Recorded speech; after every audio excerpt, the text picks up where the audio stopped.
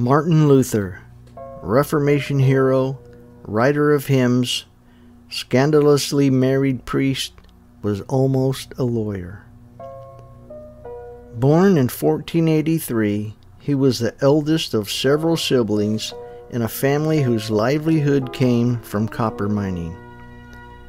His father, Hans, determined that his son should have a better life than himself, pushed Martin toward a career in law. Martin received his master's degree in 1505, but in July of that year, while riding a horse during a thunderstorm, lightning struck close by. "Help, Saint Anne, I will become a monk," he cried. Faced with death and divine judgment, he wanted to be more than a lawyer. Martin sold his books, angering his father, and entered St. Augustine's monastery.